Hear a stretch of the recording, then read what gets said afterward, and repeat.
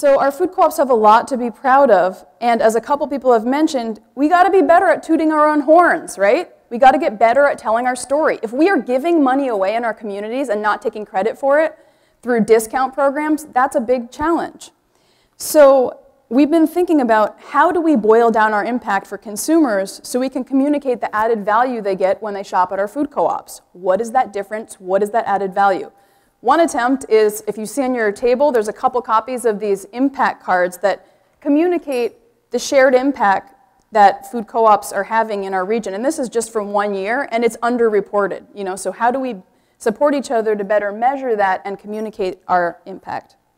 And thinking about the National Co-op Grocers study that Sheila mentioned, and it's clear that food co-ops across the country are having impressive impacts on in the local economy and organic farming, reducing food waste, and charitable contributions. But getting back to that point of how we differentiate ourselves from our competitors, I want to focus on some areas that we are having impact that are unique to our co-ops and that set us apart from our competitors. So member ownership, good jobs, and food security. Last year, our food co-ops reported that they were locally owned by over 130,000 members. And last year, over 11,000 people joined just co-ops in our region. So why are we drawing these new members to join? We have a unique financial and business structure, right? Our goal is to meet the needs of our members, our users, versus generating profit as the bottom line for distant shareholders. That's a fundamental difference. And that concept should be increasingly exciting to people given what's going on in our country, right? And our world. Also, our member owners have a vested interest in the success of our businesses. Let's use that. Why do they have a vested interest? Because they own it, and they see the effects of that ownership in our community. So let's help connect the dots and show them that impact. Another thing that really sets us apart from our conventional competitors is what we do with the surplus or profit from our business.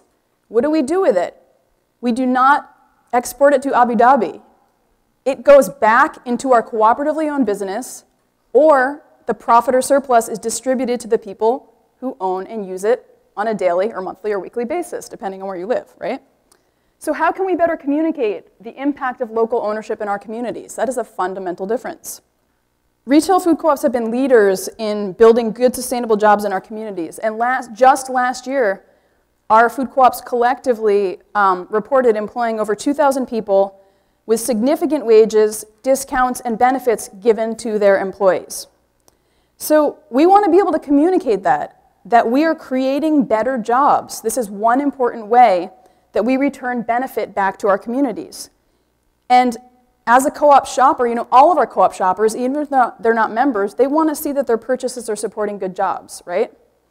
So how can we help them connect the dots and let them know that part of your food dollar that you spend when you shop at a food co-op is providing good jobs and good benefits in our communities? That's huge. And then thinking about our roots. Where do our roots come from in the food co-op movement? Food security, right? The first food co-ops were organized in response to lack of access to affordable and healthy food. And so therefore, our work to continue ensuring access to healthy food and co-op membership is a competitive advantage. Let's communicate that. Measuring and communicating our work on programs to make healthy food and co-op ownership more affordable to all members of our community help challenge the perception that our co-ops are exclusive. How many people have heard that about your co-op? Exclusive, expensive. How can we be more welcoming? So, we know that we live in a highly competitive retail environment. People have choices on where to spend their food dollar. It is not enough that we measure ourselves against our competitors.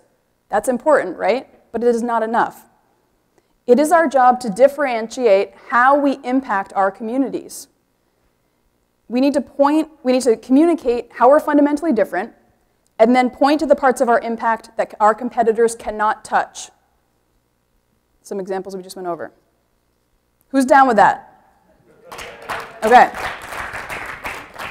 Let's do it. Thank you, Bonnie.